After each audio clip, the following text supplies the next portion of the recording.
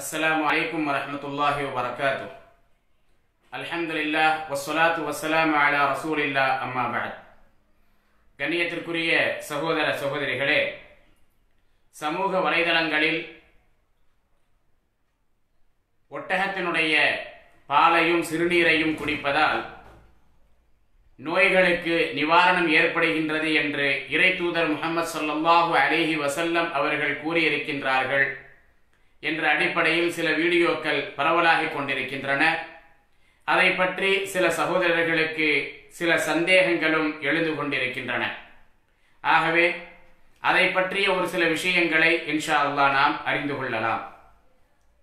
முதலில் இதற்கான விடையை அறிவதற்கு முன்னால் சில அடிப்படையான விஷயங்களை நாம் விளங்கிக் கொள்ள வேண்டும். இஸ்லாம் மனிதர்களால் இயற்றப்பட்ட ஒரு மதம் அல்ல, மாறாக படைத்த இறைவனால் வழங்கப்பட்ட மார்க்கம்.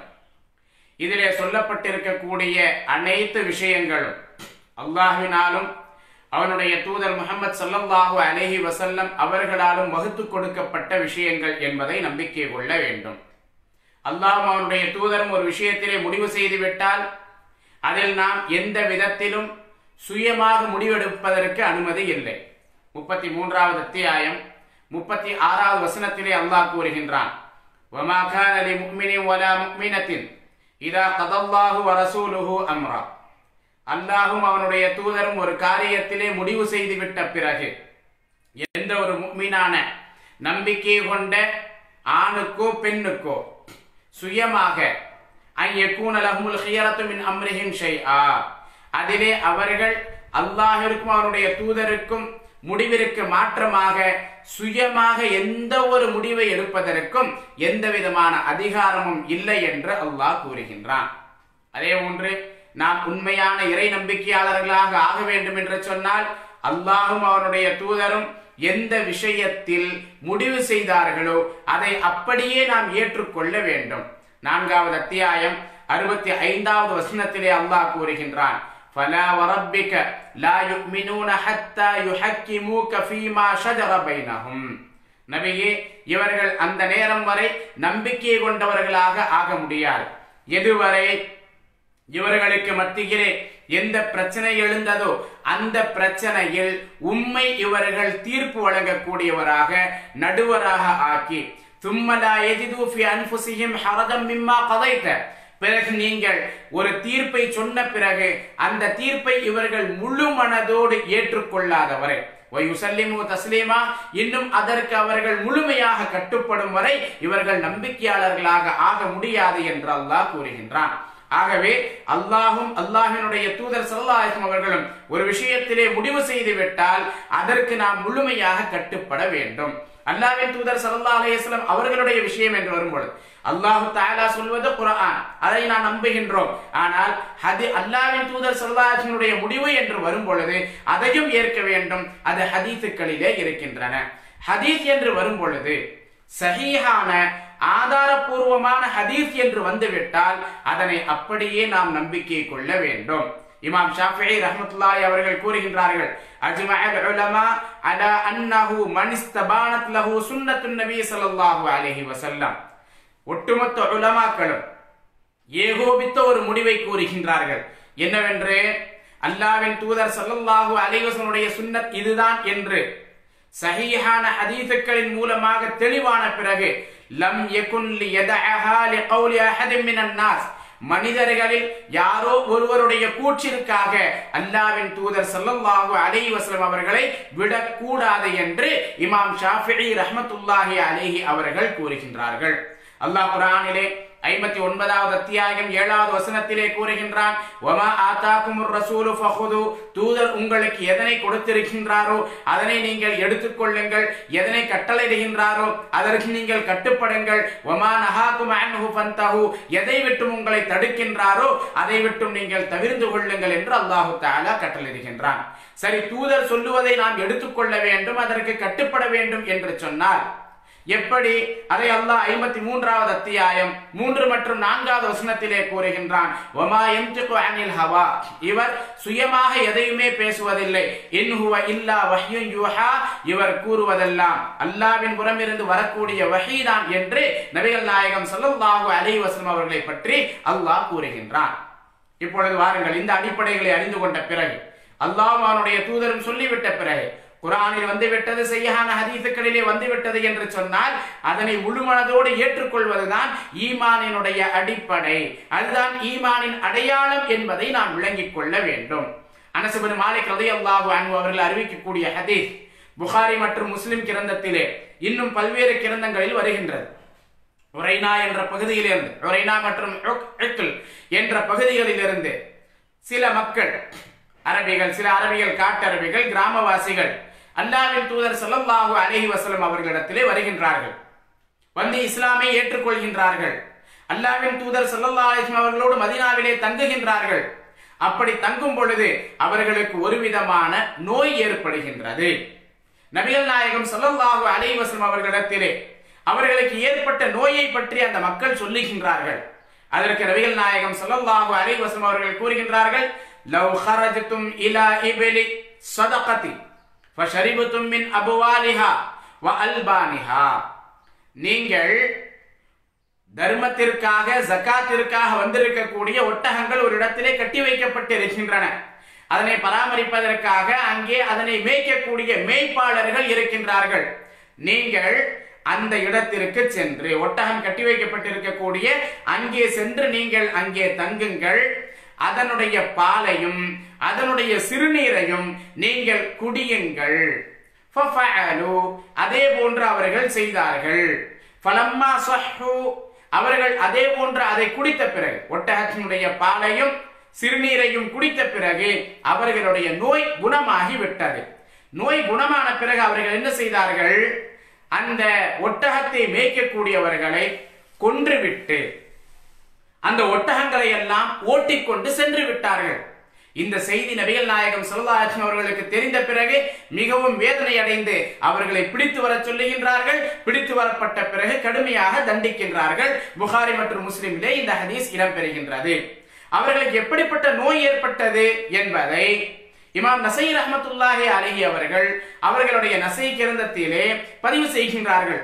கதிம அராபு மின் உரைனா, உரைனாவில் இருந்து, உரைனா அல்லது அரீனா என்று சொல்லப்படும், அங்கிருந்து சில கிராமவாசிகள் அல்லாஹ்வின் தூதர் ஸல்லல்லாஹு அலைஹி வஸல்லம் இடத்திலே வந்தார்கள். ஃபஅஸ்லமு, இஸ்லாமை ஏற்றுக்கொண்டார்கள். ஃபஜ்தவுல் மதீனா, மதீனாவிலே அவர்களுக்கு ஒரு நோய் ஏற்பட்டது. எப்படிப்பட்ட நோய் என்றால், ஹத்தஸ்ஃபர்ரத் அல்வானுஹும், அவர்களுடைய நிறமெல்லாம், அவருடைய தோலின் நிறமெல்லாம் மஞ்சளாக மாறிவிட்டது. வஅதுமத் புத்தூனுஹும், அவர்களுடைய வயிறுகள் எல்லாம் பெரிதாக ஆகிவிட்டன. ஏதோ அஜீரண கோளாறு ஏற்பட்டு விட்டது, அவர்களுடைய வயிறுகளிலே அவர்கள் சாப்பிடுவது ஜீரணமாகவில்லை, ஆகவே அவர்களுடைய வயிறுகள் பெரிதாகிவிட்டன, அவர்களுடைய நிறமெல்லாம் மஞ்சளாக மாறிவிட்டது. நபி ஸல்லல்லாஹு அலைஹி வஸல்லம் இடத்திலே கூறுகின்றார்கள், யார் சொல்ல எங்களுக்கு இப்படி ஏற்பட்டு விட்டது, என்ன செய்வது? நபி ஸல்லல்லாஹு அலைஹி வஸல்லம் அவர்கள் ஒட்டகம் கட்டி வைக்கப்பட்டிருக்கக்கூடிய இடத்திற்கு சென்று அதனுடைய பாலையும் சிறுநீரையும் குடியுங்கள் என்று சொன்னார்கள். அதே போன்று அவர்கள் குடித்தார்கள். அவர்களுடைய நோய் குணமடைந்து விட்டது என்று பல்வேறு பதிவுகளை நாம் பார்க்கின்றோம். அல்லாஹ்வின் தூதர் ஸல்லல்லாஹு அலைஹி வஸல்லம் அவர்கள் மருத்துவம் படித்தவர்கள் அல்ல. நபி ஸல்லல்லாஹு அலைஹி வஸல்லம் அவர்கள் நபியாக ஆகுவதற்கு முன்னால் எந்த ஒரு மருத்துவத்தையும் மக்களுக்கு சொன்னது இல்லை. நபியாக ஆன பிறகு மக்களுக்கு ஏற்படக்கூடிய சில டிசீஸ்களுக்கு, நோய்களுக்கு அல்லாஹ்வின் தூதர் ஸல்லல்லாஹு அலைஹி வஸல்லம் அவர்கள் மருத்துவம் சொன்னார்கள் என்று சொன்னால், நபியான பிறகு அவர்கள் சொல்லக்கூடிய எதுவும் சுயமாக சொல்லுவதில்லை, அல்லாஹ்வின் புறமிருந்து வரக்கூடிய செய்தியை தான் சொல்லுகின்றார்கள். ஆகவே இந்த ஹதீஸ் சஹீஹான ஹதீஸ், ஆதாரபூர்வமான ஹதீஸ். ஆகவே இந்த ஹதீஸை நம்பிக்கை கொள்ள வேண்டும். இமாம் இப்னு கய்யிம் ரஹ்மத்துல்லாஹி அலைஹி, இமாம் இப்னு ஹஜர் ரஹிமஹுல்லாஹ், இன்னும் பல்வேறு சஹாபாக்களிலும் தாபிஈன்களிலும் மார்க்க அறிஞர்கள், ஹதீஸ்களை வல்லுநர்கள் எல்லாம் இந்த ஹதீஸை ஏற்றுக்கொண்டு சொல்லுகின்றார்கள், இது போன்ற நோய்களுக்கு அல்லாஹ்வின் தூதர் ஸல்லல்லாஹு அலைஹி வஸல்லம் அவர்கள் இதிலே மருந்து இருக்கின்றது என்று சொன்னார்கள். ஆகவே அதனை அவர்கள் உட்கொண்டார்கள். நபி ஸல்லல்லாஹு அலைஹி வஸல்லம் அவர்கள் இதை நீங்கள் உட்கொண்டால் உங்களுடைய நோய் குணமாகும் என்று சொன்னார்கள். ஆகவே அவர்கள் உட்கொண்டார்கள். அதே போன்று அவர்களுடைய நோயும் குணமாகி விட்டது. இப்பொழுது இதை நாம் ஏற்றுக்கொள்வதா வேண்டாமா என்று சொன்னால் ஆரம்பத்திலே சொன்ன அடிப்படையில் நாம் இதை அப்படியே ஏற்றுக்கொண்டுதான் ஆக வேண்டும். நபிகள் நாயகம் ஸல்லல்லாஹு அலைஹி வஸல்லம் அவர்கள் கூறியிருக்கின்றார்கள், சஹீஹான ஹதீஸிலே இருக்கின்றது, நம்முடைய உள்ளத்தில் அது நஜீஸாகிவிட்டது, அது அசுத்தமாகிற்று, எப்படி அதை நாம் ஏற்றுக்கொள்வதென்றெல்லாம் வரக்கூடாது. இதனுடைய அடிப்படையில் சட்டத்தை இயற்றும் பொழுது மார்க்க அறிஞர்கள், இமாம்கள், ஹதீஸ்கலை வல்லுநர்கள், இமாம் இப்னு ஹஜர் ரஹிமஹுல்லாஹ், அதே போன்று இமாம் இப்னு கையிம் ரஹிமஹுல்லாஹ் போன்றவர்கள் எல்லாம் கூறுகின்றார்கள், அல்லாஹ்வின் தூதர் ஸல்லல்லாஹு அலைஹி வஸல்லம் அவர்கள் மருத்துவத்திற்காக ஹலாலாக நாம் உண்ணக்கூடிய உணவினுடைய சிறுநீரை குடிக்க சொல்லுகின்றார்கள் என்று சொன்னால் அதுவும் சுத்தமானதுதான் என்று கூறுகின்றார்கள். ஆக மருத்துவத்திற்காக நாம் உண்ணக்கூடிய ஹலாலான பிராணி கால்நடையினுடைய சிறுநீரை குடிப்பது ஆகுமானது என்று இமாம் இப்னு கையிம் ரஹ்மத்துல்லாஹி அவர்கள் கூறுகின்றார்கள்.